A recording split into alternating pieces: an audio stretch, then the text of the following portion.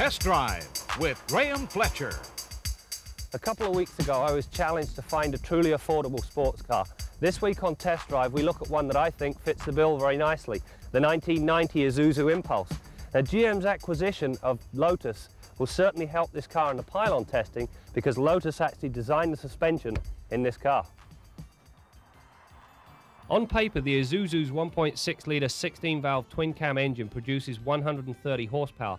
On the road, the car does not perform with the zeal one would expect from an engine that produces this sort of power. In fact, below 3,000 RPM, the engine felt decidedly flat.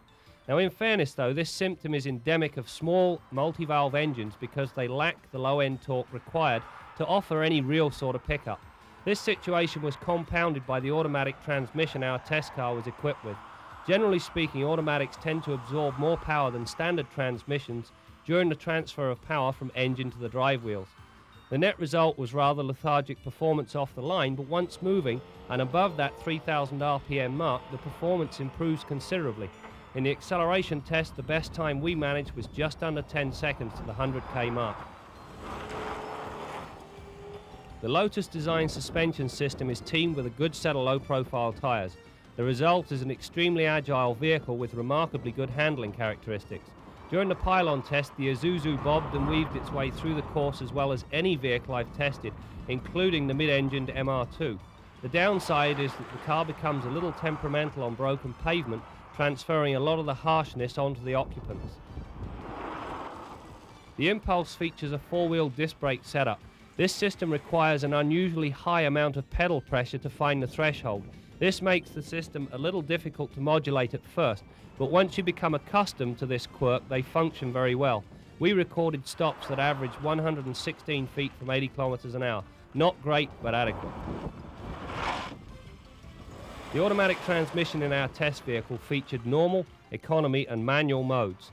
The normal and economy modes function as usual. The manual position allows the driver to select their own shift points. This does help performance, but means you must sacrifice the automatic kickdown. This is more than inconvenient under normal driving conditions. My suggestion, leave it set in the normal mode. That way you get the best of both worlds. The instrument cluster is clean, clear, and laid out in logical fashion, meaning all information is easily retrieved. The primary driving controls all fall readily to hand. However, the secondary controls like the radio, the ventilation, and power window controls have been placed out of arm's length, making them a little awkward to reach. This and the fact that they sit below your usual line of sight makes them awkward to operate and forces you to take your eyes off the road occasionally. The Impulse is typical of all 2+2s in the fact that the rear seat room is cramped and better suited to providing extra storage space rather than seating capacity. With the seat folded down, the available trunk space is more than generous for a car of the Impulse's dimensions. The front seats offer superb comfort, providing ample lateral support and generally add to the overall driving ambience offered by the car.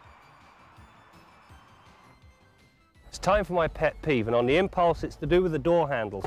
Firstly, the location and the way they operate make it awkward to get in and out of the car. Secondly, the lift-over height to get anything in and out of the trunk is high, to say the least. Anyway, now to the scoreboard for the ratings of the 1990 Isuzu Impulse.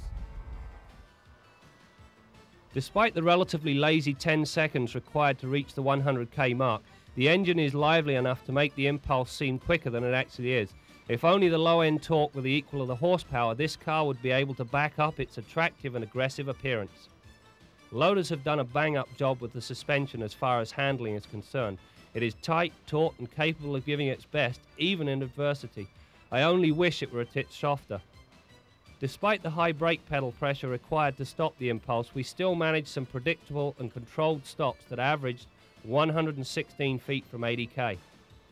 There was some wind noise at higher speeds, but all in all, the overall noise level is more than acceptable for this type of car. The Impulse's lack of low-end punch was more than compensated for in the fuel economy. We averaged a superb 32 miles per gallon or 8.8 litres per 100 kilometers. When Colin Chapman founded Lotus, his main aim was to take ordinary cars and transform them into true performance cars. The legacy he left certainly benefits this car. Let's hope that General Motors takes full advantage of their access to Lotus and all the good things the name brings to cars that are graced with this prestigious emblem. Despite my criticisms, I did enjoy driving the Impulse, and it is worthy of a look if you're in the market for a sports car.